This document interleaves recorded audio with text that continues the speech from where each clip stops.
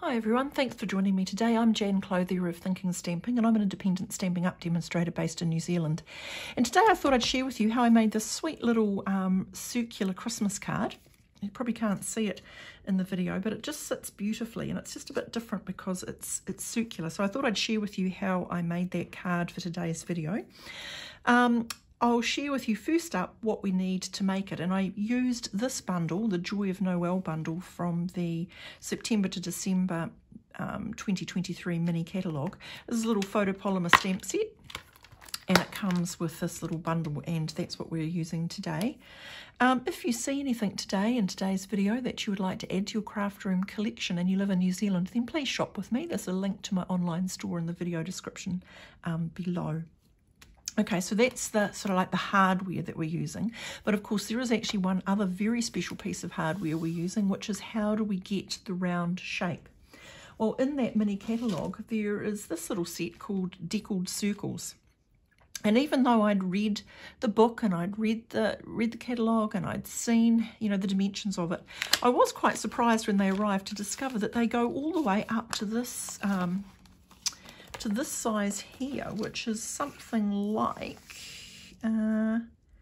15 centimetres, so 6 inches. It's huge, and there are 14 of them. And so I've already taken out the ones that I've used for today's card. As you can see, if you count from the centre, let's just organise that. 1, 2, 3, 4, 5, 6, 7. I'm using circles 8, 9 and 10 for this card. And the reason that I picked these dimensions over any other dimension that I could have used, because I could have used any 3 circles, is I picked those sizes because if you make this card, it will still fit inside a standard envelope, and you don't have to do a custom envelope. Obviously, if you want to make it bigger, then by all means use larger circles, but you will have to custom make the envelope.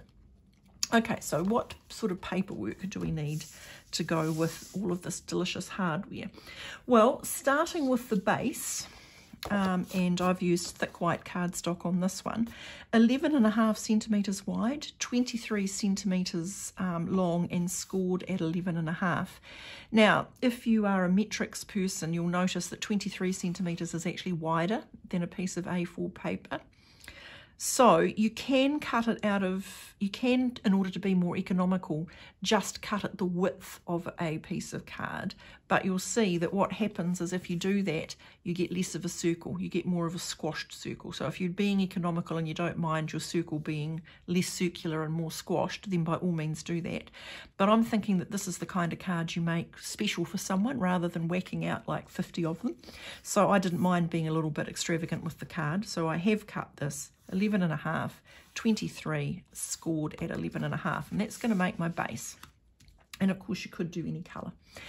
Now, and when we cut that, what we're going to do with this is we're going to score it, and we're going to take the largest circle, and when we run it through the die cutting machine, we're just going to do it like that.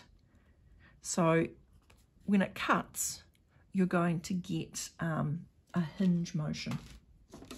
So I've got one here cut in red, so it comes out like that, and then it opens up, and you've got that hinge which lets you make the card base.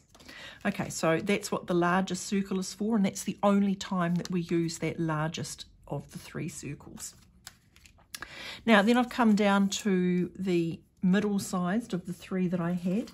So you need a piece of gold foil, and that is 11 and sorry, no, it's not. It's 10.5 square, so 10.5 centimetres. And then I have cut out of that a gold foil circle, and then I have taken that and I have run it through this, the Distressed Tile 3D embossing folder, which is also out of the same catalogue. But you could use any kind of distressed, ornate looking embossing folder to make that circle with. So that's with the middle-sized circle.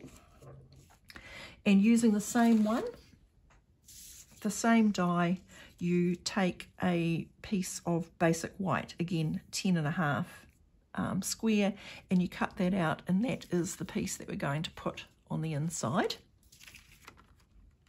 And then you also need a piece of basic white that is 10 centimetres, and that is cut with the smallest of the circles. So, and there's only one of those. So you cut one with the smaller circle, which is for the front. You cut two with the middle-sized circle, a gold foil and a white one for the inside. And the largest of the three circles you've taken out of Deckled dies is for you to cut the card base with. Now, in addition to that, you need a little piece of gold foil because we're going to cut the letters using this die here. So the Noel die, which matches that beautiful little Noel stamp. But when it cuts out the letters separately. So what I've done is I have taken those Noels. Oops, and I've dropped the N on the floor, so I just have to retrieve that. Okay, so I've taken them, and after I cut them out of that gold foil, I also ran those through my 3D embossing folder. This one, I just popped them in there, ran it through the machine, and so now I've got these beautifully little embossed Noels. Now, rather than having to deal with a whole bunch of, little mini dimensionals trying to dimensional them up, what I did then was I took just a piece of thick white cardstock and I did the same thing, and I cut myself some Noels, and I'm just going to layer those up, and that will save me having to deal with trying to dimensional up those letters when I'm doing my final assembly. So that is all the bits and pieces that we need. And remember, if you're using those decal edged circles to do this, and really you need them because they're the only circles that are large enough, they were numbers 1, 2, 3, 4, 5, 6, 7. They were numbers 8, 9 and 10 from the centre that I used. Right, so we'll just pop those away. Now I'm going to go a little bit rogue here on my assembly. When I was making this card earlier today, I hummed and hawed about giving it a red base, and so I already had this red base cut, so I thought, oh, well, what I'm going to do is I'm going to make it using a real red base and see which one looks best. So everything else is going to be the same, but instead of using thick white cardstock, I've just used real red. So the first thing I'm going to do is I'm going to attach my my embossed gold circle. Whoops. And that is not what I ever want to see when I'm dealing with foil. I never want to see a blob of glue. So I'm going to get my sponge and just pat that out, because, foil and glue, they are not friends. And it is not good to have oozy glue around gold foil. Okay, so I'm just going to pop that there.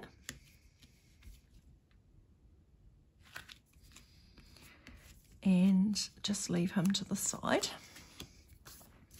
Pop that away because we've used it. I'm going to just very quickly assemble these so they're ready for when we need them. Just going to glue.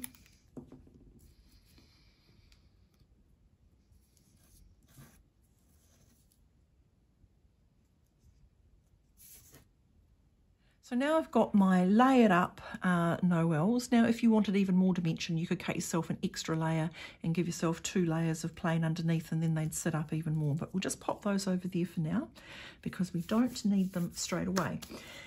Now that leaves us with our 2 deckled circles, the little one here, which is for the front, and the smaller one here, which is for the inside. Now what I'm going to do with those is I'm going to take this small little wreath, and I'm going to ink it up with Tuxedo Black, and I'm just going to stamp them on.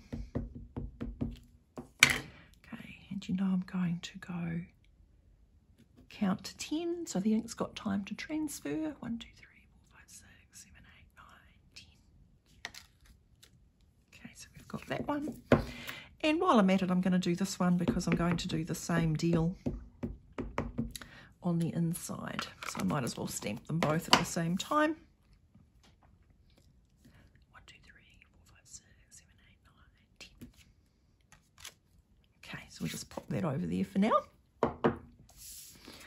Okay, now I coloured those using Stampin' Blends. Now because I've got a real red base, I'm going to use real red, and that is in fact what I used over there as well. I used real red, I used Old Olive, a mixture of light and dark Old Olive for these leaves, and then I used Granny Apple Green for the holly leaves. So we'll just quickly do that.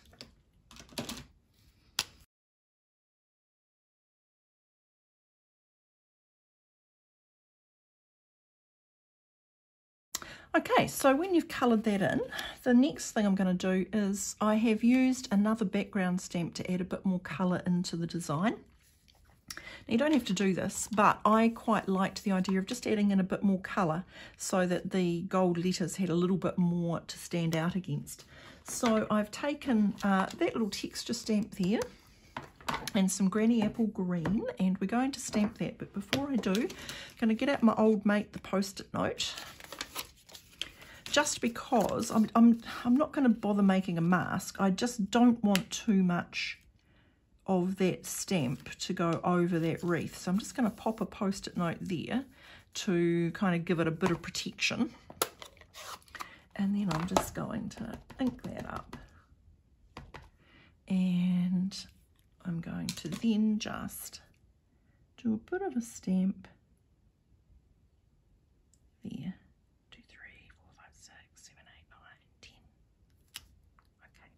Now, if you thought that's a bit dark, you could always stamp it off a bit first.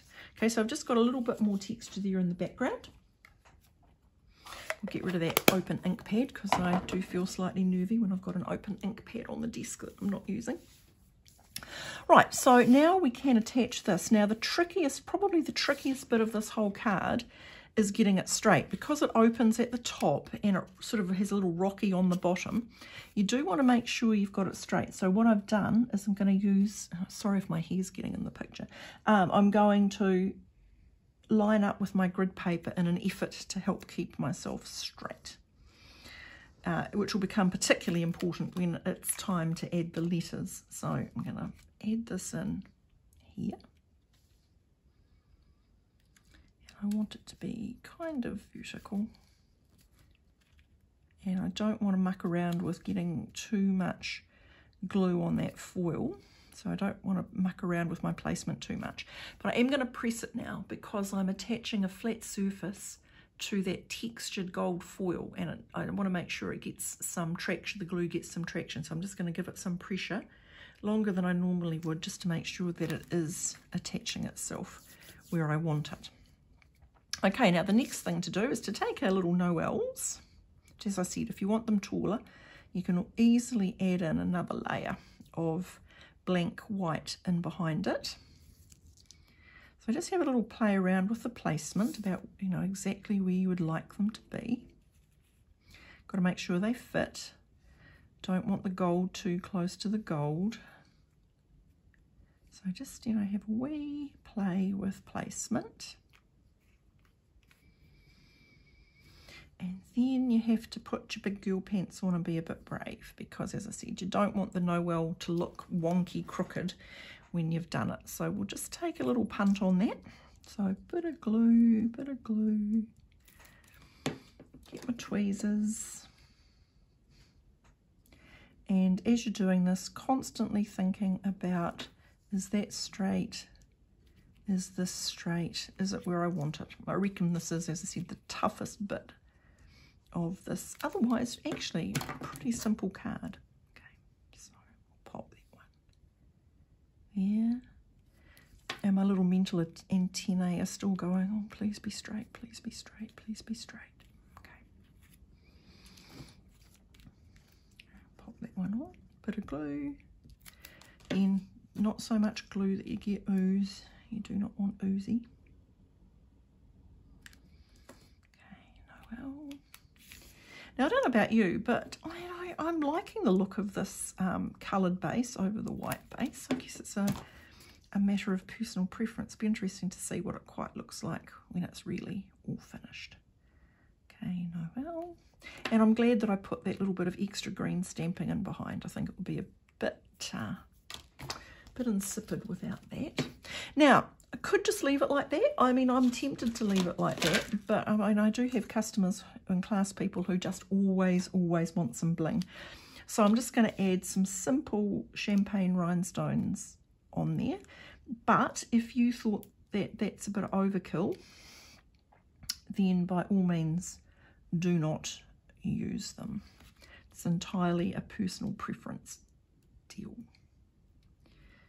And perhaps just one over there. Okay, now the very last thing we're going to do is we're going to take that circle that's the same size as the gold one, and we're going to open up and we are going to pop it in the middle, and then we will be all done. Now, don't forget, as I said, if you see anything that I've used in the making of this card and you'd like to add it to your craft stash and you live in New Zealand, then please shop with me. There's a link to my online store in the video description below. Okay, so there we are. There's my 2 circular Noel cards. They are absolutely identical, apart from the fact that one is on a thick white card base and one is on a real red card base. And I'll be interested to know which one you think is the nicer of the two.